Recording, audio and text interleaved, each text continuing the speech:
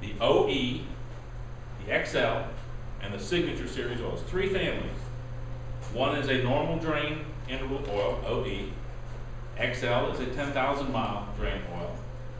And the Signature Series is 25,000 miles, or 1 year. Now, AMSOIL has gone to great lengths to give us a 0W20, a 5W20, a 0W30.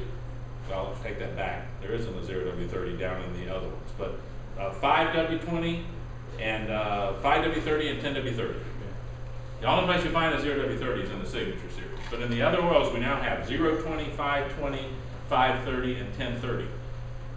Listen, AMSOIL's intent there is for us to take any customer and say, what's your comfort zone? Where do you want to be? Do you want to just drive normal drains? Do you want to drive a bit longer, but you're afraid of a 25,000 mile drain? Where is your comfort zone? You realize that half the people in this world don't even know what you're talking about, and I see that as a challenge, because when you start getting into this, they don't even want to hear it. Book says 5 till you're 20. Book says 5W30. Right. All I want to know is what the book says. Ford. Everybody's got the new Fords. 20. Well, that's right, but that is more of what AMSOIL's doing, is saying, look, you don't have to convince them of nothing. If their book says 5W20, here's a 5W20. If the book says 0W20, here's a 0W20. If it says 530, here's a 5W30. They're taking the onus off of us to have to explain to the customer why he can use a certain oil. But you can also use 2 other oils. Yeah. And it doesn't matter, because Right. we're not below 0 here at all. No. Never. Never. And if you look at one of the good things is that in the Signature Series oil, having that 5W20 Signature Series oil, that's because people have been asking for that oil ever since we came out with the 5W20XL. They've always wanted to know, where's the 5W20, where's the 5W20 in the 25,000 mile oil? So we have that. Now, let's just, since we're on this topic, first of all, let's do some more questions, because that's part of the topic that I want to continue on later. I want to ask a very generic question. Sure. I'm trying to wrap my arms around the synthetic oil. Now, is the OE, the XL, and the Signature all basically the same synthetic oil with additives changed within the viscosities? That is a really good question. I need to know. No, it is.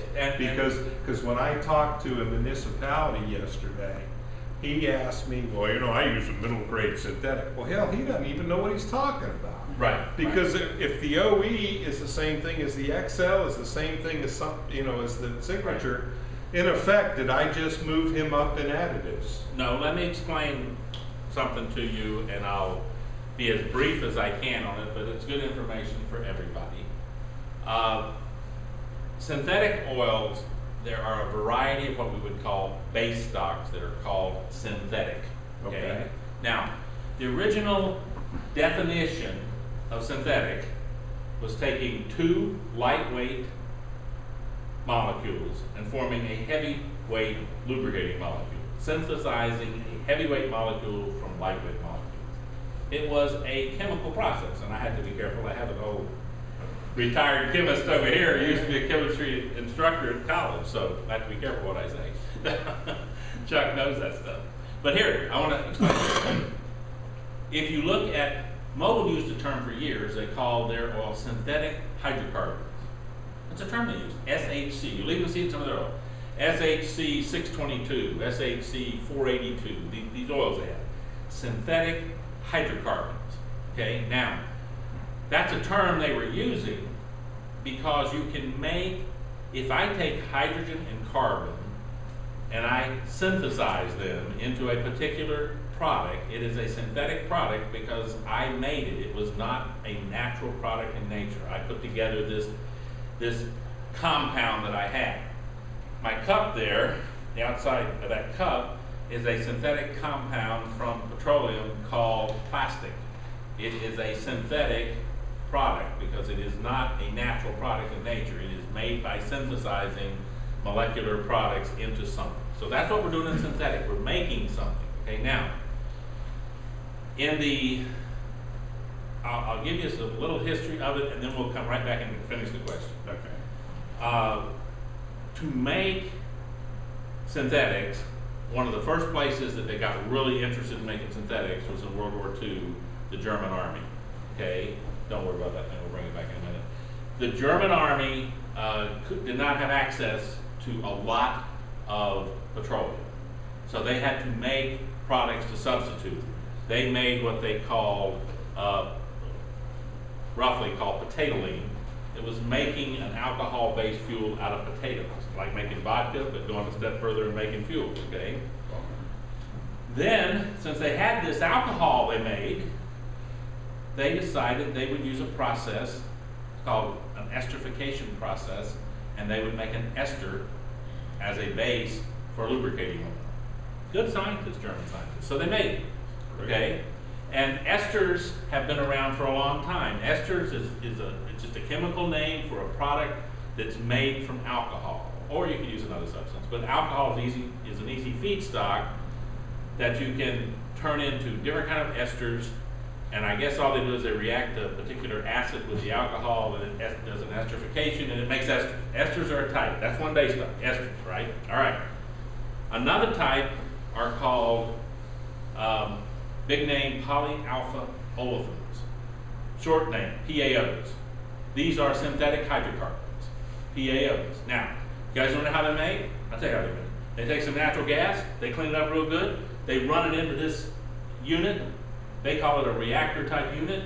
It has certain catalyst in it, and it takes these hydrocarbons and turns them into long chain, what they call oligomers. Same thing we make plastic out of. Oligomers, right? Okay, comes out the other end. How do they do it? Look, however the catalyst makes this stuff react, it goes in this end. It goes from a vapor to a solid. Well, it goes from well, I don't know if they liquefy the natural gas or if they push it in there as a vapor. I think they would liquefy it and put it in. Under pressure. Okay.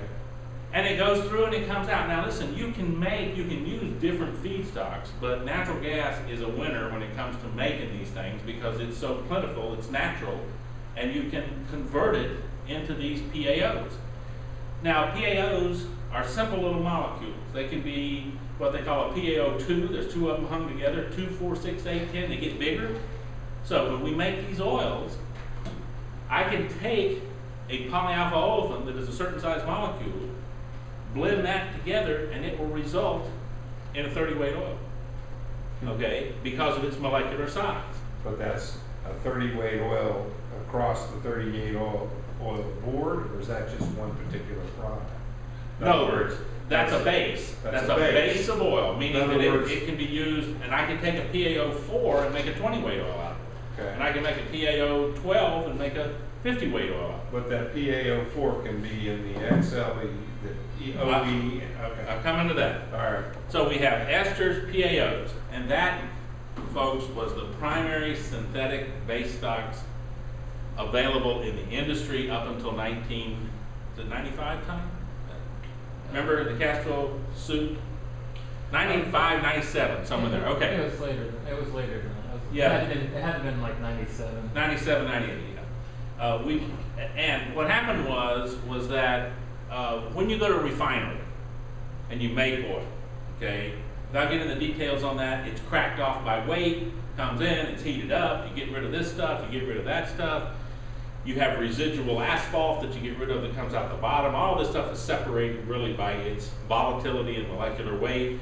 And then out comes the stuff they call gas oil, which is really the crude oil cleaned up, and that's now available to go make other stuff out of. Okay, now, that oil goes over here, and in a cleanup process for lubricating oil, they'll clean it up and make it pretty good and put some additives in it, and that's the old-fashioned Group 1. It's called petroleum base stock, okay?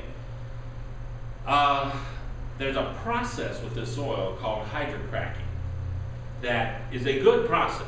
It's been around a number of years, and the idea is you take this base stock of petroleum, you bring it in, and you do some more cleaning to it, and you cut it off by weight, because you can actually separate by molecular weight in a good cracking tower. Then you take this feedstock out here and you go, okay, I'm going to hydrocrack this stuff, Marty. And what I do is I take it and I raise it to 3,000 pounds per square inch and I heat it to 1,000 degrees. it goes from liquid through vapor to gas. Then I say, all right, I got all this stuff as gaseous molecules, right? What am I going to do now? Well, I'm going to get rid of anything in this that doesn't match up with a lubricating molecule that I want that's a natural hydrocarbon. And so what I end up doing, again, I go to use what they call a, what's that thing called that separates by weight, molecular weight, you know. Eccentric? No, it's not that. These things, they cut it off in them. As it comes, it's got like a membrane. Certain sizes can go through it. It's a separator. Anyway, it works. What they do is they take all these wonderful, cleaned up, I mean, pure base out of this. And you go, wow, that's a pretty good looking stuff. And it is. It's the best you can get out of natural oil. Now here comes the part they do to it that allows them to call it a synthetic base stock. Before they condense the gas, they blast it with hydrogen. Okay.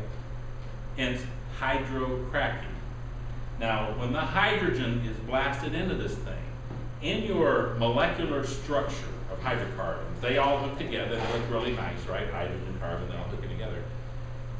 They leave what they call open sites of polarity on that molecular chain. And what that means is that if I've got an open site of polarity, everybody know what the most reactive element in our atmosphere is? Hydrogen. Oxygen. Oxygen. Oh, okay. Oxygen. Oxygen has a big -2 sitting on it, meaning it reacts with anything that's positive. So this hydrogen and carbon goes along here, and bang, I left open a site, and there's a positive site left here. If I take that product out here into the world, it's going to be oxidized like that, because the oxygen is just going to come in and hit it as soon as it gets there. But guess what you do with monatomic hydrogen? It has a -1. Oxygen out here has -2, but you bring that little hydrogen in there and boom, plant it on that positive site. It's called depolarizing all of the base stock. That makes it so it won't react with oxygen readily, right? Now, that step is what made Castrol win in its court case with Mobil to call hydrocracked oil synthetic. Was we changed the molecular structure by adding hydrogen, therefore we have synthesized a new molecular structure, it is synthetic. Well, Mobil said, you gotta be out of your mind, this can't be true. And what Mobil warned when they went through this court case, they just said, look, we're not arguing you can make good hydrocracked oil, because you can. You can make really good hydrocracked base stock, but you can make really lousy hydrocracked base stock and get away with calling it synthetic, and it's cheap to do. And Mobil warned when they lost that case, they said this is a case that will open up deception and cheating in the market, which the consumer will suffer, because the consumer will not know when they're getting junk that's called synthetic, because to hydrocrack this thing, how well do you hydrocrack it? Do you really go 100% vapor and hydrocrack it, or do you wave the wand over it, bring it out the end, and call it hydrocrack? So therein lies our situation. XL and OE oil are primarily made of this synthetic hydrocracked oil, because 99% of the entire market is now made from this process, and it's less expensive to make than those PAOs or esters. So what are you going to do? Guys are out here selling Kendall and Valvoline and all these oils for about what our new OE is, but way under the price of a typical Mobil 1 synthetic or an AMSOIL, Signature Series synthetic. So if you're going to stay competitive in the market, you've got to address that market. You can't just let it fall. You've got to address it. So what do? Here's what AMSOIL does. They buy the Group 3 base stocks a lot of times, sometimes from Petro-Canada Corporation, but what they do is they buy it from whoever will produce a product that has the highest quality. And if you make really good Group 3 hydrocrack, it's right up there pushing on what we call PAO-based oil. Now I can tell you some shortcomings of it, and I will in just a minute. But there's the point. There's the point. Hydrocracked oil is synthetic It's been synthetic, it's gonna stay synthetic, and there's no reason for us old timers to argue with it. It is synthetic, it are synthetic, it stays a synthetic, and we're not gonna win that argument. So now, how do you look at a hydrocracked synthetic base stock? And by the way, AMSOIL would like us all of us AMSOIL dealers, to realize that we need to tone down the base stock wars when it comes to synthetic oils. Because the truth is, if you're really good at what you do, you can make a hydrocracked synthetic that in certain applications you can't tell the difference between that and a PAO synthetic. There are places you can. The number one place that you can tell the difference in a PAO and a hydrocracked base stock is when you put them into high temperature, low viscosity applications. The PAO base stock still handles greater temperature stress than hydrocrack. But hydrocrack, you can pump that stuff right down there at 60 below zero. Why? It doesn't have anything left in it. It's 100% pure. There's no wax, there's no impurities, there's no nothing. So it's the wax in petroleum oil that crystallizes at cold temperature. There's no wax in this hydrocracked oil. It's pure as it can be. And so I don't have any problem at all with selling hydrocracked oil, especially when the company goes far enough to say, we limit the miles, duration of miles on our Group 3 base stock oils. We say it's 10,000 and regular for OE. They don't try to push the hydrocracked oil to the 25,000 mile or 1 year. That's reserved for the PAO ester-based oils that we have in the Signature Series oils. So, okay, now you define the hydrocracked oil for the OE and the XL. Right. Now what's the difference between those two? The OE is almost exactly the same physical characteristics as the original XL. Anybody notice that by looking at the data bulletins? It is, to me, if you want to know what I think, okay guys, I hate to tell you, to AMSOIL, but this is what I think. I think the original XL became OE, and the new XL, which has an increased additive package to give it a longer drain interval, became the new XL. Because when you look at that original XL oil and you look at its physical characteristics, it's TBN, it's a NOAC volatility, the 4-ball wear test, it's high temperature, high shear, it looks identical to the new OE oil. So, do I know that as a fact? No. I just look at the chemical evaluation and the laboratory testing and I say to myself, boy, what do you call, if you call a dog's tail a fifth leg, how many legs does a dog have? It still has 4. Doesn't matter what you call its tail, it's still a tail. So to me, the XL oil has been improved. If you look at it, the TBN went up. It's better oil because they put a robust additive package in it. I would not take, hey Mike, I wouldn't take 1 second of concern about running XL oil 10,000 miles. It is a very good oil, the XL oil. And the OE oil, for what it's being recommended for normal drain, you couldn't beat it up in a normal drain. I mean, it's overkill for a normal drain. Now, but you're saying that even though it's an OE, and that's the name of it, that basically, it's not that bad a thing. no, it's a good oil. In fact, I would put our OE up and say that it's better than the Valvoline or Castrol or Kendall standard synthetics. If you look at the numbers, it's a better oil than those oils. Now the XL is a true extended drain oil because we're saying it's good for 10,000 miles. I'm telling you, you go ask what Valvoline says, they say you change it at whatever the manufacturer changes, period. They don't put any extension on anything, neither does Castrol and neither does Kendall. So we're saying the OE oil would match with that, but it's actually a better oil than those oils. If you look at its numbers, it's a better oil than the competition in that normal drain category. But there is right now no oil, really. We have the market locked up on the Signature Series. There's nobody even wants to compete with us. Mobil 1 Platinum extended drain oil, 15,000 mile oil, is a good oil. It basically looks similar to AMSOIL oil, and it costs similar to AMSOIL oil. I mean, you can't put all that quality in that quart of oil and sell it for nothing. You have to sell it for something. Now, not Mobil 1, regular Mobil 1, but Mobil 1 Platinum Extended wear. It's called extended DP. Performance. Yeah, and you know, they admit it on the website. They say they raised their additive package 37%. Guess what their additive package looks like now? Looks like a quart of AMSOIL. Okay, no secret to that. You can reverse engineer anything. Okay. So if you are asked in the marketplace, if you guys are asked a question, you know, what makes your oil any better than the other guys? All you really need to say is, well, it depends which one of our oils you're talking about. So the Signature Series oil, hands down, there's not, the competition, just don't even talk about it. It doesn't exist except for that one oil, Mobile Extended Grade.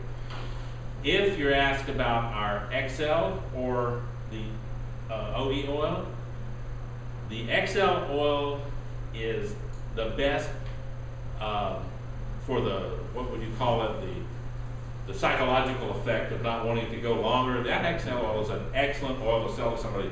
10,000 miles, and if you look at the price on it, it won't cost any more on average than Castrol Syntec or Valvoline Synthetic, and yet they're going to tell you to drain those oils at normal drain, 5,000 miles. So I can go twice as far for virtually the same price. So it is an excellent oil to sell. And the OE oil is going to, I believe the OE oil will probably begin to take over our lube station business. I just see the lube guys out there, because it's priced lower, gravitating towards the OE oil, because you guys have been around this long enough. Marty, you've been in sales for years. When you talk to the guys who run the shops, they want to make a profit. There's nothing wrong with that. My God, this is America. We still are allowed to make a profit. We haven't completely gone socialism, you know. So the guys want to make a profit. So they look at this oil and say, well, if I recommend this for 5,000 or 6,000 miles, I get it for a better price, and I can make some money off of this. So don't be surprised when a shop says, hey, I want to start trying this OE oil, because they simply just want to make some money. And hey, we don't make as much as distributors or dealers on the OE oil as we do on the XL oil. But if our customer is happy and he's selling plenty of oil, we're going to make money. If our customer is not happy and he doesn't sell the oil, we're not going to make any money. So it's good to be partnered up with that business to make some money. On that. So let me just say one thing about, I want to come back to because I meant to talk about it, was the difference between that you can have in synthetic oils. We talked about the base stock for a minute. Now, remember I said that this hydrocracked base stock has no polarity sites in it. They're filled up with hydrogen. It's a non-polarized base stock, right? Well, PAO, the same thing happens to PAOs. PAOs, they make them, and they put hydrogen in the last phase of the PAO also. Non-polarized, right? Now, we're not going to put additives in this oil. You know, I'm the kitchen guy here, I'm the chemist, and I go, okay, here's my base stock, and I start pouring my additives in there, right? And I pick up my oil in my clear bottle, and I set it there, and I come back 10 minutes later, and I go, wow, look at that. Every one of my additives are on the bottom of the quart. Why aren't they staying in the oil where they're supposed to be? Because all the additives have a polarity, and they need something to stick to. And they can't stick to this oil because I took all the polar sites, did away with them. It's non-polar, so I have a problem. My additives will not stay in solution. So I need what's called an additive fixing agent to fix this. I need something that glues the whole thing together, something that will stick to that depolarized base stock whether it likes it or not, and it'll stick to my additive I stick in there and hold everything together. Well, guess what? One of the most polarized products made in the industry are esters. Esters are just, you can make a lot of esters, and it all depends upon how you make them, different molecular structures, all kind of things. But esters are polar, highly polar, okay? And so what I do is I go, well, okay, I'll blend so much ester in with my PAO base stock that I get the right amount that when I put my additives in, boy, they're just fixed all through and they don't fall out, okay? But esters are expensive. They cost more. The amount of ester we put in a quart of oil may cost more than the rest of the base stock, okay? So it's an expensive thing to do, but it works extremely well, okay? Now, we will not know, and probably don't need to know, exactly when and how AMSOIL is doing their fixing agents these days. We just probably won't know, okay?